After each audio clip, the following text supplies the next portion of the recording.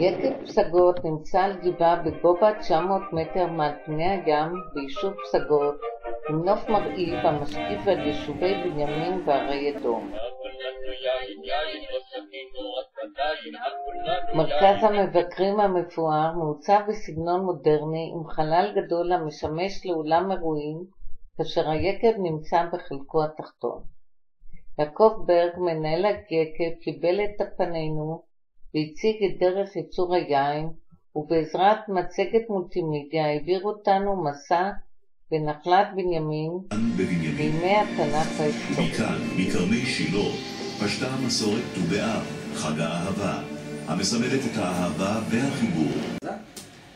והתחלתי לקבל טלפונים של אנשים, בואי אתם ב-900 מטר גובה, שמענו שיש לכם מנידי יין, בואי איזה איכות גדל, אנחנו גדלנו היום כמעט פי 100, היום אנחנו, הבציר אנחנו נהיה קרובים ל-300,000 בקבוקים. כן, זה אני חושב 100 גדולים, ודאי ישראל הגדולים, או 100 גדולים בארץ בהתווה-בותי.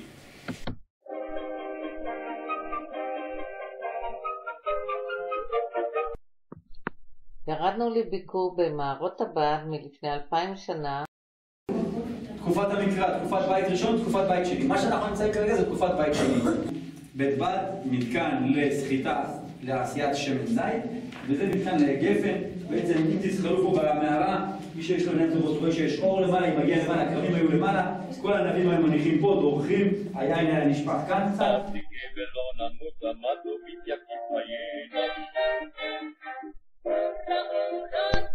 בהמשך יצאנו לכרמי פסגות למפגש עם הבוצרים העליזים.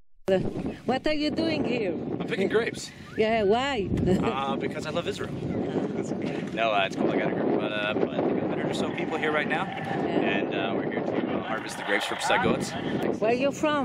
I'm from Missouri originally. Yeah. So, but St. Louis, Missouri. that's right. I'm just south of it. So, but no, we believe in the Bible, and this is our way of standing for Israel. So that's what we do.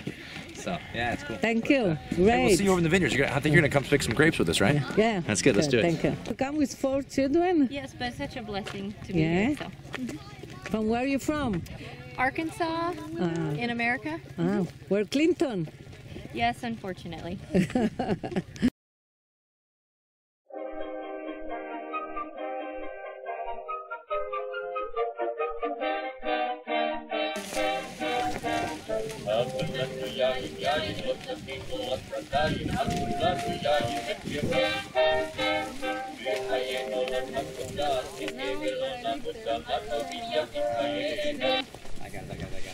ומי שלא ראה את תום וכלב וולר ואלפי מתנדבי היובל אשר הגיעו לבציר לא ראה שמחה והגשמה מימיו.